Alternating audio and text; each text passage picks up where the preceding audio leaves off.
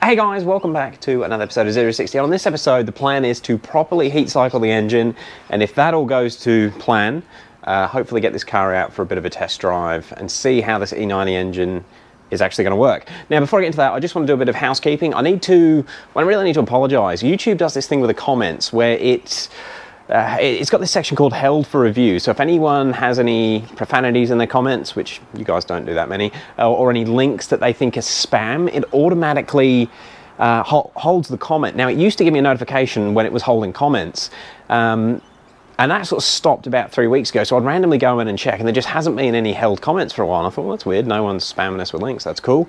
However, yesterday, YouTube's refreshed itself, and there was something like 350 held comments, and I know a lot of you guys put genuine comments in there and I hadn't seen them. There was even lots from when we were trying to work out the head gasket where people had put links to people selling head gaskets and the lock situation. So I really do apologize if I missed one of your comments over the last 2 or 3 weeks. I don't know what's going on with YouTube, certainly not intentional. I try and reply to every single person that comments, but that one caught me out. Anyway, let's get on with this. So the plan with this car today, so hopefully you saw yesterday, we've realized that we had a serious corrosion issue on the power wires, and more importantly, the power wire for the water pump was actually completely disconnected. There's a huge mosquito in there. If you could exit the vehicle, that would be good. Okay, so today I did it a couple of times last night, but today I want to see if the water pump, I don't know why I keep calling it fuel pump. Oh my God, that's crazy. Make sure the water pump works as it should, and if it does, we're going to heat cycle it. So we're doing the 10-second pedal. Heard the water pump fire up.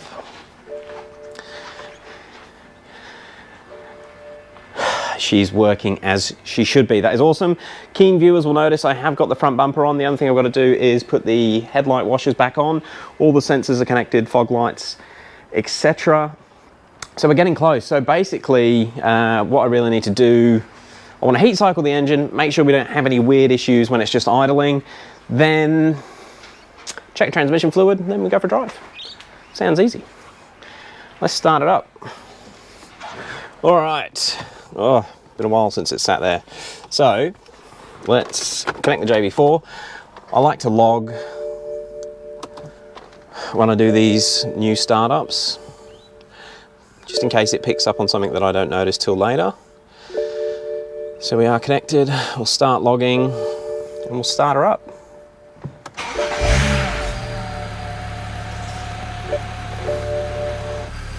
And one of the reasons I wanted to go through this process, if you haven't been watching, we had this motor, we had the head off this motor, reseated all the valves, obviously done the head gasket. There's just a lot of things I could have cocked up, so I want to basically get it up to full running temperature, make sure that everything is fine before we just go straight out on the road and take it for a drive. Yeah, I had the whole engine out, so there's a lot of things that I might not have correctly done up. Cool, that's the date and time set. Let's go and have a listen to everything from the engine bay. Actually, I'll just show you guys. I don't think I showed you in the first video. We no longer have a rough idle. It sounds like it used to. Yeah, so let's get a few relevant things up here. We want coolant temp, or water temp they call it. Keep watching that. We're not going to be boosting on this startup. We really just want to be watching all the temperatures. We'll keep watching AFR. Cool. So I want to see that water temp get up to about 80, 90, and oil temp get up to 70.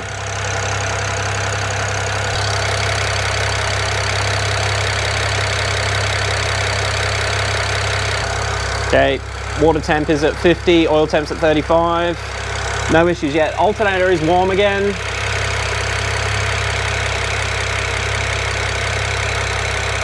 Yeah, it's warmer than the block. Still not sure on that one.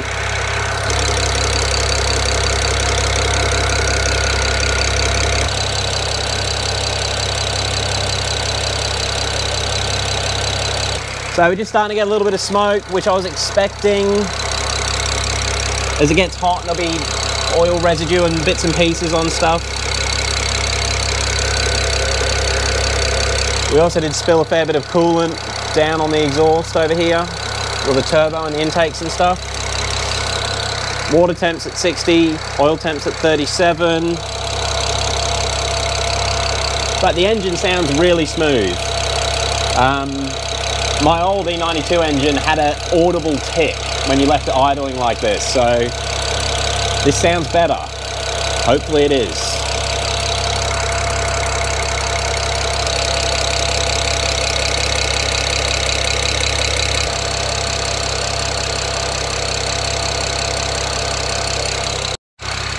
So I hope you can hear me all right, guys. Water temp's now up to 74 C and oil's at 47. I'm just going to give it a little bit of a rev, bring it up off idle a bit. But I'll let you guys listen into the microphone just there.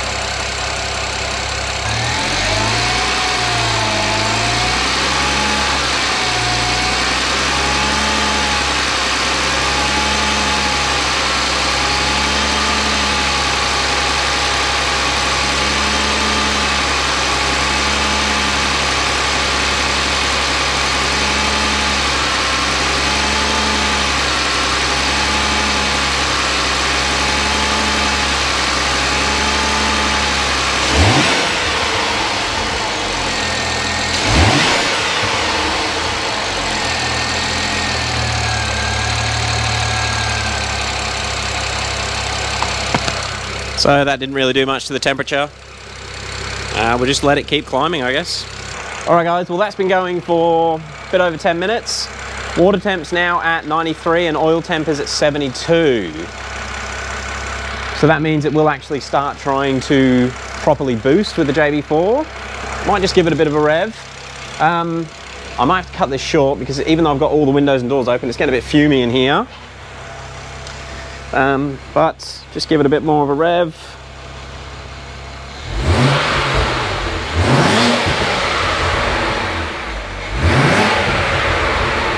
Oh, you can see some smoke burning off the exhaust manifold, oil burning off the exhaust manifold. So I've just been standing outside in the fresh air, but we're just hitting 100 C on the water temp. Oil temp's at 86. That's nearly 20 minutes of idling, which is crazy how long it takes to get up to full temp. But the old motor did the same thing. So what I'm going to do is I'll switch the AC on, and hopefully it still works even though it doesn't have gas.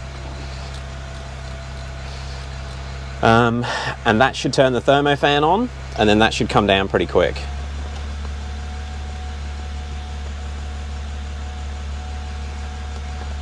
The thermofan doesn't appear to have turned on.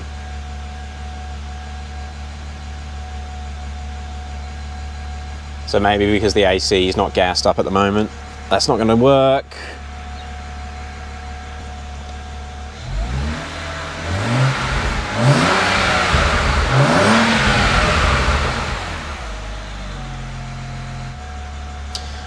Okay, so normally this car, if I've got the AC on, the water temp will sit around 90 degrees C. The only time I ever see it go over 100 is when I don't have the AC on, and because the AC is not gassed up, I guess it's not actually turning the AC system on. So what I'm going to do, I'll wait a bit longer and just see if the thermofan cuts in.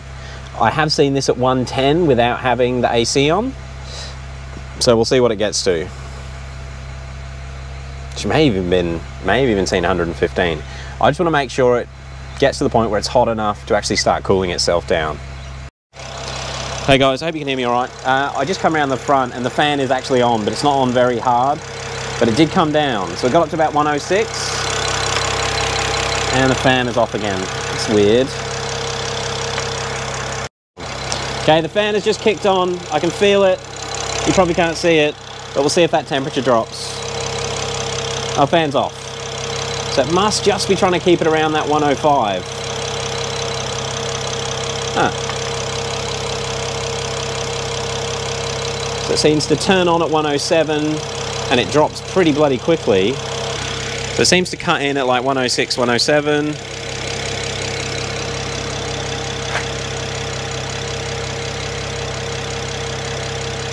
And it's off again. And it comes back down. I'd say that is holding its temperature properly. It's not overheating. It wants to sit at 105. Again, it's weird because I've nearly always had aircon. Okay, so we'll turn her off.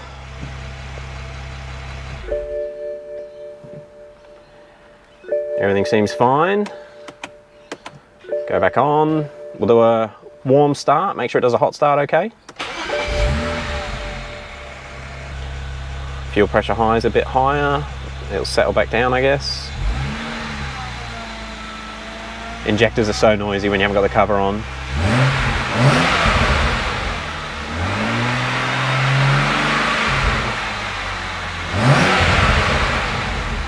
I think it's okay. All right, let's see what the transmission temperature's at, because I'm gonna need to let it cool down again, which I'm cool with. We're at 45. Okay, I think I can actually check transmission oil temp at that level. I haven't taken it out of park, and the reason being it will be low on oil at this point in time. So I want to get the transmission oil level at the correct level, pardon me, before we even take it out of park. Okay, so we are up in the air, and that's so that I can get access to the transmission, and we're going to do the transmission level check. Now, I did drop quite a lot of transmission fluid when I dropped the engine, so I'm expecting it to take like at least a litre. So let's see, when you do a transmission fill on an N54 or a ZF 6-speed, I should say. Still nervous about it. When you do a transmission fill, the engine needs to be, sorry, the oil temp in the transmission needs to be between 30 and 50 degrees C. And we're at 45. So let's go and check this level.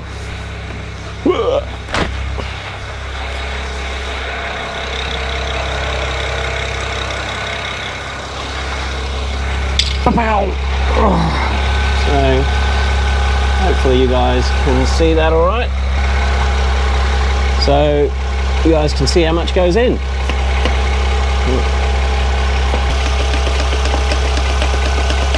Hey, it's starting to come out. Okay, so that is it done. Now let me get the bung in. I'm making a mess. I'm making a mess. Stop making a mess. Oh, I hate transmission fluid. Don't run down my arm. Oh my god, I'm making so much mess. Oh man. Now I can't get the bung started. I've forgotten how messy this procedure is. Alright. Fuck. Ow. Well, transmission fluid is checked. That is a mess. All right, let's turn the car off. It's time to take it for a drive. I'm gonna get these wheels back on, and we'll get it out of the shed. Well, I nearly forgot, before we actually go out on the road and drive it sensibly, I got a load of base map. Now, JSR has sent me a new base map for the new engine, so we'll go back end flash. And we've got the new one there. And yeah, I'm back on my cheap K-can cable. ECU not found. Let's try again. That could be because the adapter went to sleep. There we go. Cheap K-can cables for the win. Let's just check the options, make sure nothing weird's going on. Adjust vehicle, no, don't need to do any of that. Exhaust burble, I'm gonna leave it there. Cold start noise reduction, deactivate kickdown switch. Launch control, ignition coils are OEM. Stock O2 sensors. Coolant target stock, desensitized knock tables, no. Port injection and meth safety coil cut, they're the important ones. Boom. So, map right.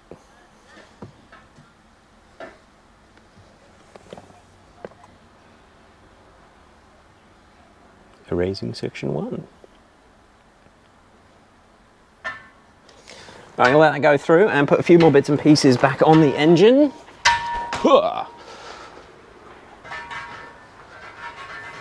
Yeah, basically that cover.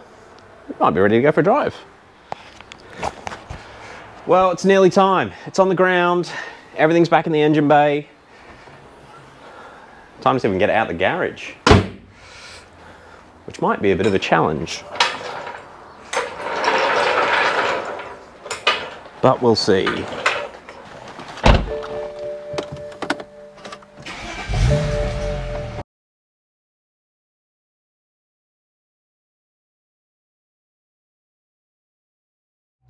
Okay, so I got back in the car and low oil light was on. The car was on a bit of an incline, but I've checked on the dash cluster and it is at the minimum level in red, which I've never seen before. So let me add a little bit more oil. I put about 6.5 litres in it, but obviously the engine was very dry. Okay, oil has had a litre added. Watch, it'll probably tell me it's over full now. But let's go and take this for a drive. I've got no AC, so windows will be down, but I also want to be able to listen to any funny noises that may be occurring. We are in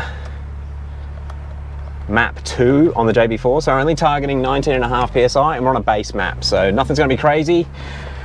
I'm just going to take it super steady, not go too far from the house, try and keep it within tow rope distance, and we'll see how we go. I'll let you know if anything exciting happens. Well, I've done a couple of runs up and down, some nice slow areas. It's going through the gears fine, no funny noises. This is a higher speed area. Let's see if it gets some boost.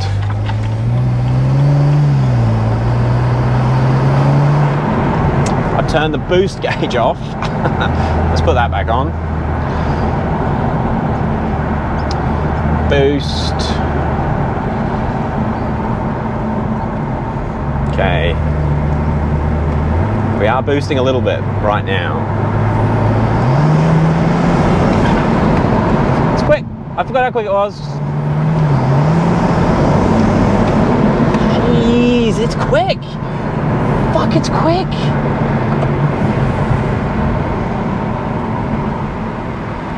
You can't sort of roll into the power. It's just, it builds boost and then you're poof.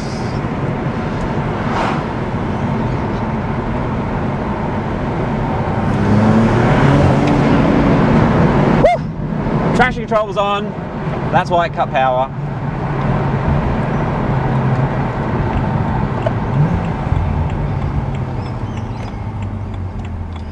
Okay.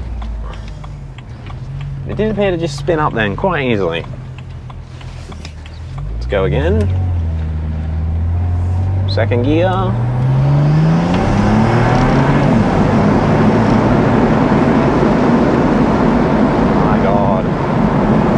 I have missed that.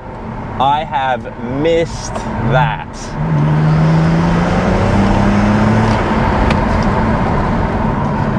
Woo!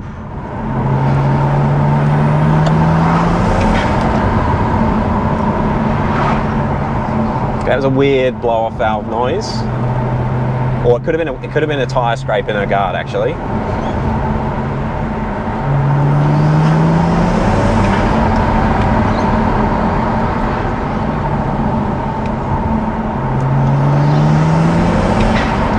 We're getting full boost. The blow-off valves sound different. Maybe it's because the windows are down. Alright, I'll keep driving. I'll see you guys in a sec.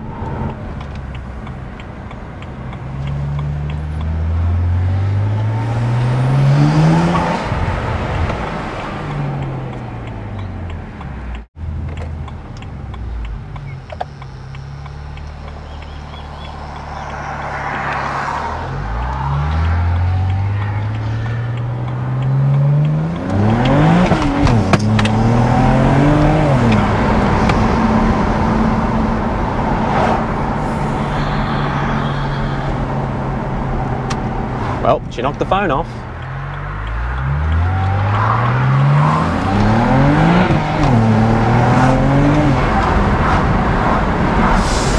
Okay, so I've still got to get used to that diff, but that felt like there might have been a vibration in the driveline, but it could have been the rear end trying to struggle for traction. We're only at 20 psi, but that was a slight curve, and that was wide open throttle in second, where before that diff it would have definitely spun up. It's funny, like I haven't spent enough time in this car with the brakes and the diff. I literally got them in and then had the engine problem. And I remember the first drive of that, the diff, it didn't feel, it changed the way the car felt.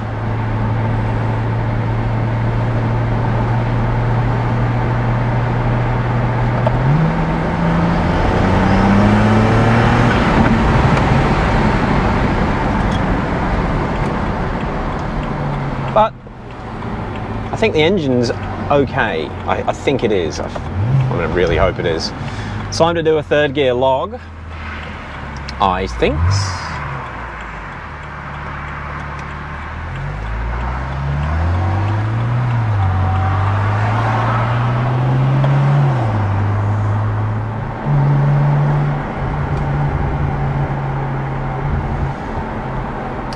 And slow down a bit more, and wide open throttle.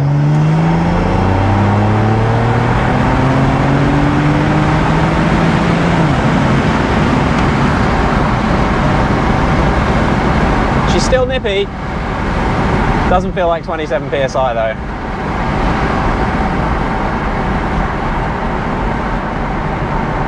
Oh well, all right. I think, I don't want to jinx it, but I think everything's okay at this point. I need to get it back. I need to have a good look at everything again on the hoist, make sure nothing's come loose, any of the steering, suspension. I've just had a coolant warning. Yeah, however, this bottle does do that when you brake hard. Coolant warning's gone, so I think I've just got a dodgy sensor. That was coming up at roll racing, if you watch that video. Hard braking. All right, I'm gonna head back. I'll see you guys when I get back, but guy, I think we've had some luck. We've got the original water pump in, coolant temp. It gets up over about 100 if I'm not moving quickly, but again, we've got no thermo fan, and it doesn't get over, I didn't see it go over 104. Oh. I think we might have had some luck, maybe. Don't want to jinx it.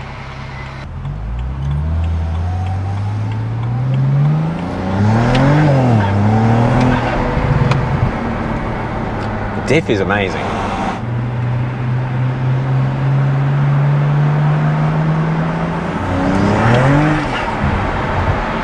She spun up that time. Well guys, we're back from the drive. All the temps did exactly what they should have done. I've got those logs, which I will check, and I will check them properly when I get back into the computer. When I got back, I could hear wastegate rattle quite badly, and all I've done is adjust the default wastegate position, and it seems to have shut it up. Hope that you can hear that. You can hear it worse through the wheel arch.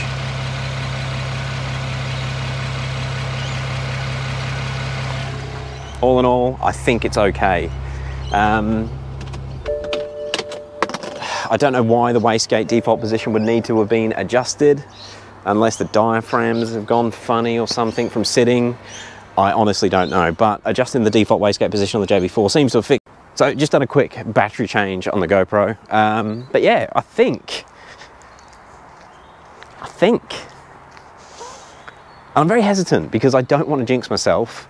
I know a lot of you guys think I'm really good at all this mechanical stuff, and I'm learning as I go. This is the first time I've done this sort of stuff.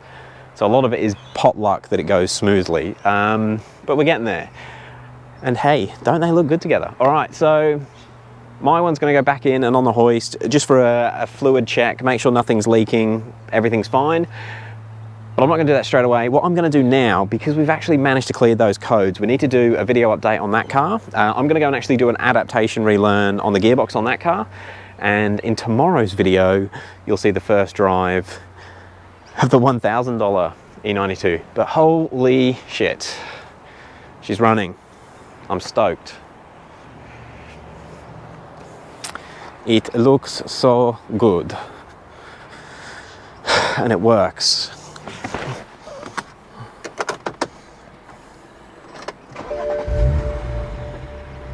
It works. Got to check the coolant, but I reckon that's a dodgy sensor.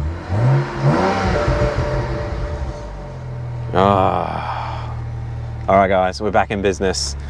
It's time to get this thing wound up again. I'm going to send these logs off to JSR tonight, I'll check them first, make sure there's no weird stuff, but I'll send them off to JSR tonight, see if we can get this thing dialed in again and start having some fun with it. I've got to get this diff properly tested, the brakes properly tested. It's going to be a good couple of weeks. Do keep in mind, it won't all happen this week. I want to get some miles up on this engine, make sure the engine is fine, but it seems to be okay. It gets up to temp, it cools down, it's handled some load. Just got to make sure we haven't got like a million timing corrections in those logs we've just done. I'm in a good mood. We're good. I'm going to get this edited. Looking forward to your comments. We'll catch you later. Peace.